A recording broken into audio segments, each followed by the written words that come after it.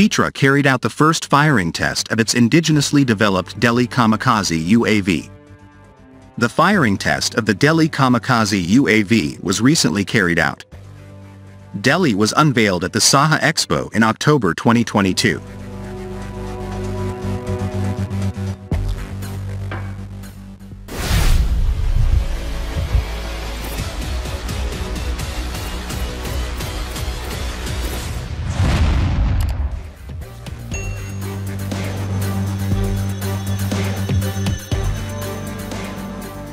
Deli Kamikaze UAV's hardware and software were verified following the test activities.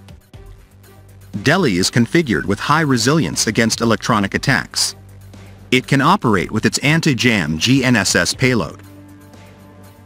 The UAV's cruising speed is 80 km per hour, and it dives to the target with a maximum speed of 180 km per hour.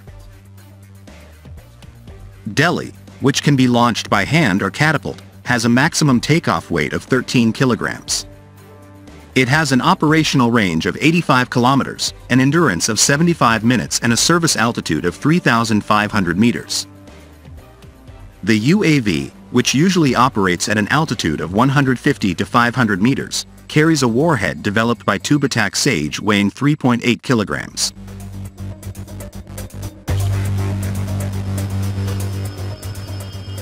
Turkiye's UAVs have attracted the attention of all armed forces with the benefits they provide regarding price performance. While UAVs such as Anka S and TB2 release airborne ammunition, the Kamikaze UAVs carry out suicide attacks as loitering munitions. STM's rotary wing cargo UAV entered the inventory of approximately 10 countries, with its success in Libya and Azerbaijan. Turkish Aerospace is developing the supersonic version of Simsik UAV to be used for offensive purposes instead of being a target drone. Baker, on the other hand, tested Kamikaze, which it described as a smart cruise missile, from the wing of TB2.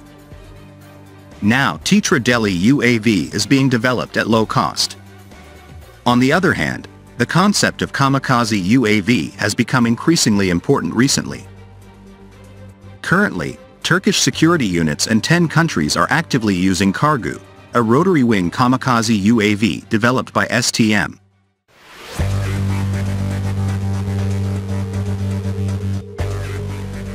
The most significant advantage of kamikaze UAVs is their low cost. While Robot technology seeks a place in the market with AZIB T150 and T200, Titra has also tested the product. These products are managed man-in-the-loop up to the line-of-sight range. Deli offers an alternative to AeroVironment's Switchblade 300 and 600 with more endurance and range options.